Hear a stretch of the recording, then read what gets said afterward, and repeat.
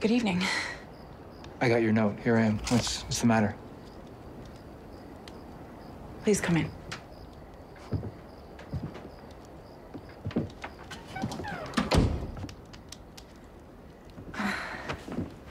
You didn't attend our parent-teacher conference today, and I was just wondering where you were.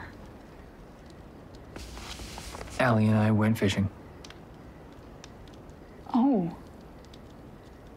I'd sort of hoped that you'd have a good reason for missing it.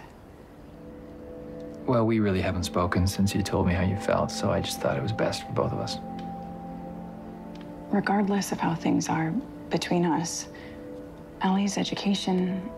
What do we do? Do I have to make an appointment, or can we talk now? You're here, so let's talk.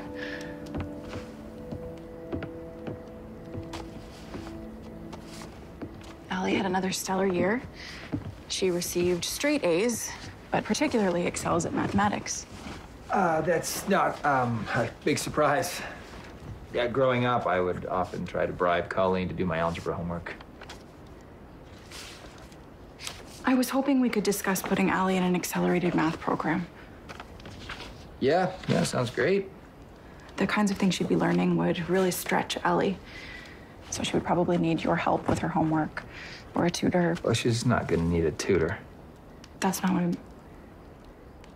Toward the end of school, perhaps it was due to her worry over your inquiry, Allie's concentration suffered. She became distracted in class. And it seems that whatever happened at Fort Clay, it's still weighing on her. Well, that's all behind me now. So it shouldn't be a problem.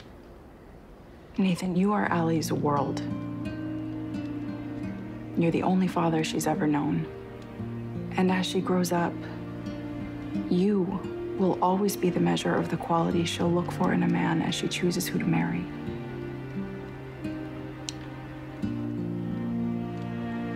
I'm sorry I didn't go to the conference.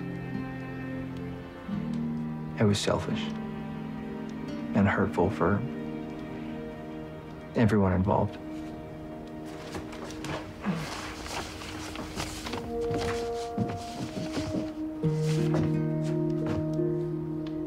Thank you